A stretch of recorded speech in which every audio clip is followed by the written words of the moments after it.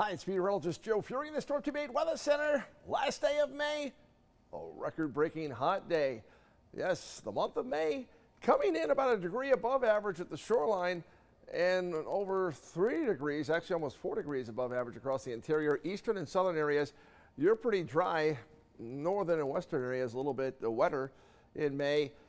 And so some of the hottest temperatures in the entire nation were found on Connecticut's beaches today. How about that? 95 at New Haven, 93 for a record high at Sikorsky. Look at New London at 93 during the course of this afternoon, 94 at Hartford, 93 at Meriden, Chester on the river at 95.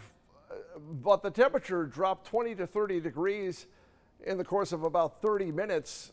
And therefore, we're in the 50s going into early on the first morning of June, and the first day of June, the afternoon, it may have a hard time getting out of the 60s. So 90s to end the month of May on Tuesday, and we're talking about highs on Wednesday, the first day of June, that may not get out of the 60s in some towns.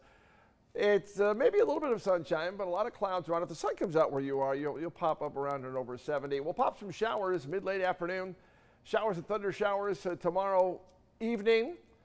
Some of those may have some heavy rain with them. And then Thursday starts out near 60, highs up near 80 inland. We'll say upper 60s, low 70s at the coast. Overall, during the day, Thursday is fine.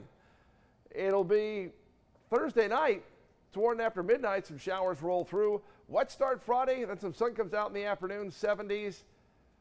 And it looks like spectacular weather for the first weekend of June. Saturday's highs in the 70s, overnight lows in the 50s, bright.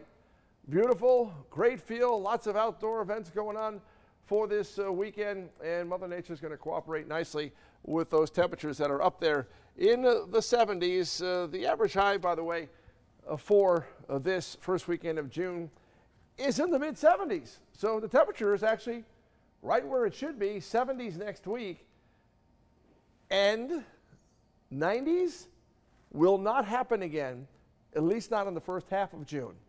So we'll say goodbye to big-time summertime weather as we start meteorological summer on Wednesday, in addition to the start of the hurricane season. All right, Gil Simmons in first thing on Wednesday morning with the very latest update, and I hope you're feeling well. Bye.